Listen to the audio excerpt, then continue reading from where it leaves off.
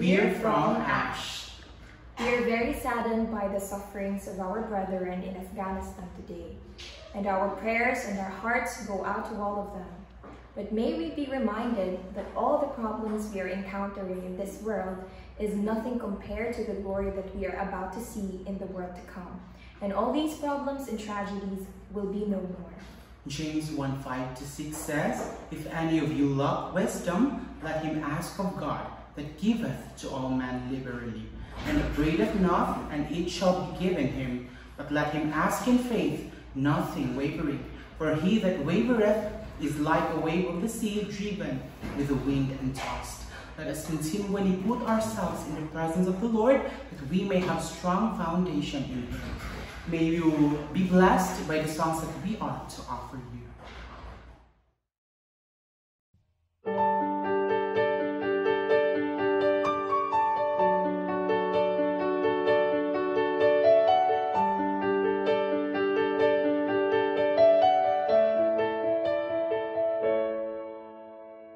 If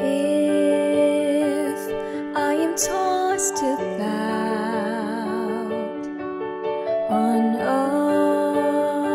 unsteady waves so filled with doubt, I will take all my questions to the Lord and pray. I will ask in faith, I will seek understanding, for I know He will give liberally. When it's wisdom I lack, I will ask not the wavering, always trusting the Lord will answer me. The world has the truth they claim, yet there's only one voice bearing His name. I will go to the source of brightest light and pray. I will ask in faith, I will seek understanding, for I know He will give liberally. When it's wisdom I lack, I will ask nothing wavering, always trusting the Lord will answer me.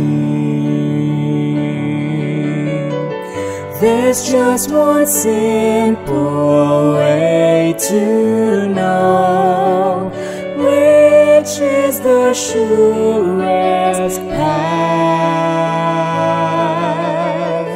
Answers will come through humble prayer when there's faith enough to ask. When it is hard to hear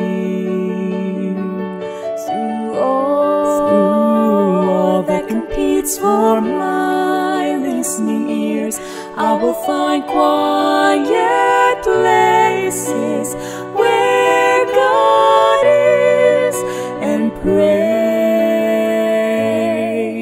I will ask in faith, I will seek understanding, for I know He will give liberally.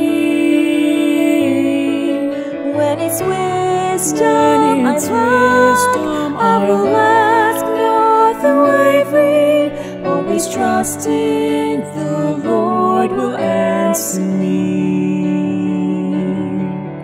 I will ask and He'll answer me.